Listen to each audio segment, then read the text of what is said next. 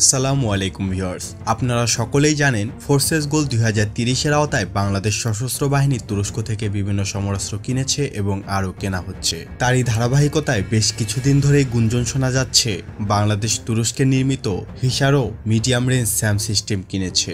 যদিও তা আপাতত সম্ভব না, কারণ হিসারো এখনও ট্রায়ালে রয়েছে এবং সার্ভিসে প্রবেশ করেনি। তবে সমসাময়িক এবং মার্কেটে অ্যাভেলেবল এর প্রতিদ্বন্দ্বীদের সাথে যদি তুলনা করা হয়, তাহলে এই স্যাম সিস্টেমটি ওভারঅল কেমন হবে সেটাই আজকের আলোচ্য বিষয়। তাই টার্কিশ এই স্যাম সিস্টেমকে আমরা এর সমগোত্রীয় এমবিডিএ নির্মিত অ্যাস্টার 15, চাইনিজ FM3000 এবং রাশিয়ান বাক এম এর সাথে কম্পেয়ার করব এদের গাইডেন্স সিস্টেম নিয়ে। এই সবগুলো মিসাইলের রেঞ্জ 30 থেকে 35 কিলোমিটারের মধ্যে। প্রথমেই হিসারো স্যাম সিস্টেম। হিসারোতে মিসাইলের গাইডেন্স সিস্টেম হিসেবে রয়েছে ইনফ্রারেড এবং ইলেকট্রো-অপটিক্যাল, অর্থাৎ এখানে ডাবল গাইডেন্স ইউজ করা হয়েছে। আইআর এবং আইও গাইডেন্স থাকায় এটিকে ইসিএম জ্যামার দিয়ে জ্যাম করা সম্ভব না, তবে জ্যাফ অথবা ফ্লেয়ার দিয়ে আইআরকে ধোঁকা দেওয়া সম্ভব। তবে যেহেতু ডাবল গাইডেন্স আর ইলেকট্রো-অপটিক্যাল রয়েছে, সেক্ষেত্রে আইআর যদি কাজ নাও করে, তাহলে ইলেকট্রো-অপটিক্যাল সেন্সর মিসাইলকে টার্গেটের দিকে গাইড করবে। ইলেকট্রো-অপটিক্যাল সেন্সরে টার্গেটের হোলোগ্রাফিক ছবি সেট করা থাকে, ফলে এটি নিজে থেকেই টার্গেট খুঁজে নেয়। অ্যাস্টার 15 এর ক্ষেত্রে গাইডেন্স হিসাবে ইন্টারনাল গাইডেন্স এবং অ্যাক্টিভ রাডার হোমিং ইউজ করা হয়ে থাকে। এই active radar homing system BVR মিসাইলেও use করা হয়। এটার অ্যাডভান্টেজ হলো এর pin point accurate.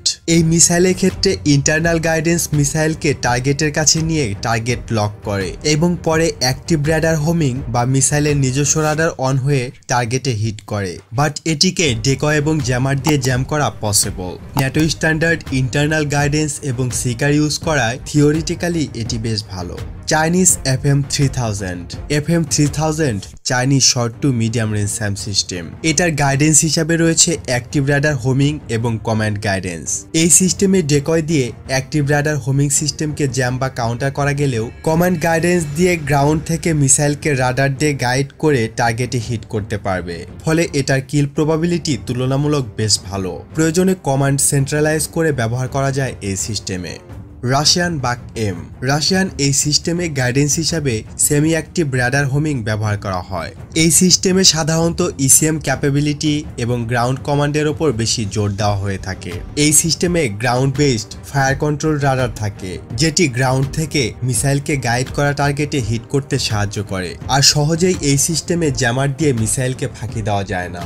So viewers গণ, শেষমেশ যদি আমাদের কোয়ালিটি এবং কিল প্রবাবিলিটি অনুসারে রিঅ্যারেঞ্জ করতে বলা হয়, তাহলে এই চারটি স্যাম সিস্টেমের মধ্যে আমাদের সিকোয়েন্স হবে অ্যাস্টার 15, হিসার ও FM3000, বাক এম। আর শর্ট রেঞ্জে হিসারো এবং FM3000 এর পারফরমেন্স সেম হবে। সো এই দুটার মধ্যে অ্যারেঞ্জ করে আগে পিছে রাখলেও সমস্যা নেই। আজকের ভিডিওটি এই পর্যন্তই। নতুন কোনো ভিডিও নিয়ে খুব দ্রুতই হাজির হব ইনশাআল্লাহ। সে পর্যন্ত ভালো থাকুন, সুস্থ থাকুন, ইনফরমেটিভ বাংলার সাথে থাকুন। দেখা হবে আবারও। আল্লাহ হাফেজ।